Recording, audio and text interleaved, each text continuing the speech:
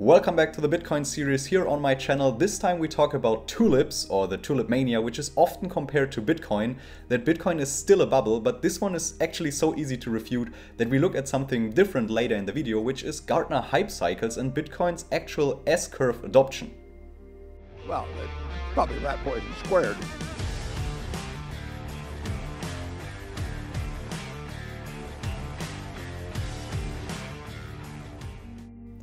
The tulip was a newly introduced flower and the bulbs had a price surge during the Dutch Golden Age. This led to the Tulip Mania, which is the first recorded speculative bubble.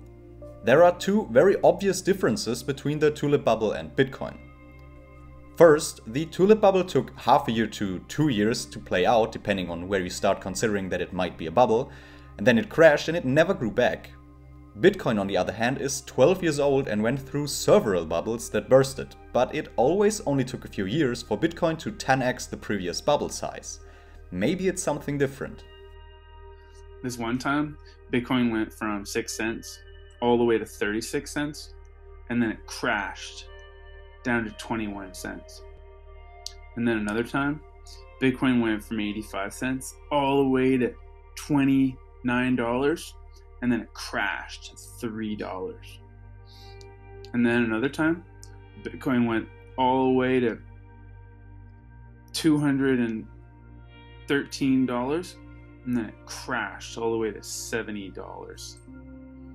And then another time, Bitcoin went all the way to $1,100, and then it crashed all the way to $239.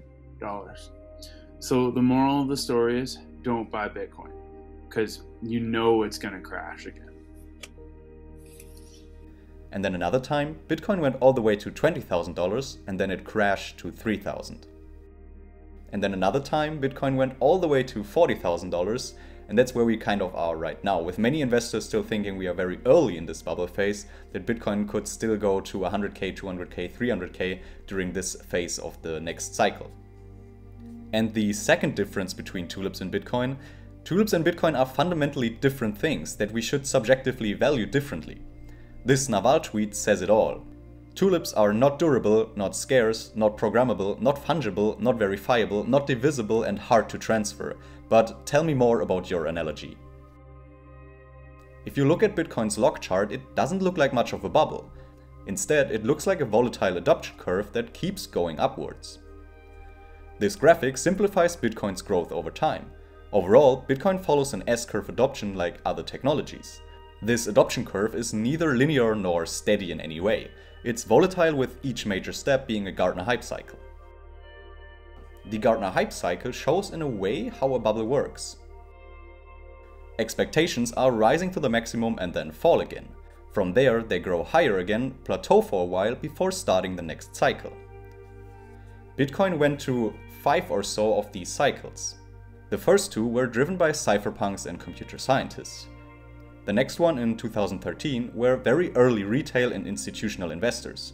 The 2017 bubble was mostly driven by retail, while the current 2020 and 21 growth is more driven by institutions like hedge funds and companies like MicroStrategy. The next cycle, which if the length of the cycle stays the same, would be around 2025. It's not completely unlikely that nation-states and central banks are next. The entrance of the first state to officially add bitcoins to their reserves will likely trigger a stampede for others to do so. The states that are the earliest in adopting Bitcoin would see the largest benefit to their balance sheets if Bitcoin ultimately became a global reserve currency. We also talked a little bit about this in my last video, where I talked about governments and Bitcoin. From a game theoretical prisoner's dilemma point of view, the only winning move is to play. So what's the conclusion to all of this? Bitcoin is going through an S-curve adoption and is still in its early stages. There were many bubbles in the past, but after they bursted, they grew even bigger. Overall, you can't talk about Bitcoin being a bubble. It can momentarily be in a bubble-like area, but the asset itself is simply going through cycles of growing adoption. Bitcoin, like all market-based monetary goods, displays a monetary premium. The monetary premium is what gives rise to the common criticism that Bitcoin is a bubble. However, all monetary goods display a monetary premium. Indeed, it is this premium, the axis over the use-demand price, that is the defining characteristic of all monies. In other words, money is always and everywhere a bubble. Paradoxically, a monetary good is both a bubble and maybe undervalued if it's in the early stages of its adoption for use as money. That's it for this video. Hope you enjoyed it and hopefully also learned something. In the next one I will probably talk about scaling Bitcoin with the different ideas that are currently floating around, that are the Lightning Network, wrap BTC as an ERC20 token, and hard forks like Bitcoin Cash that want to solve the scaling as well. Don't forget to leave a like and subscribe to the channel if you haven't already, and I see you next time.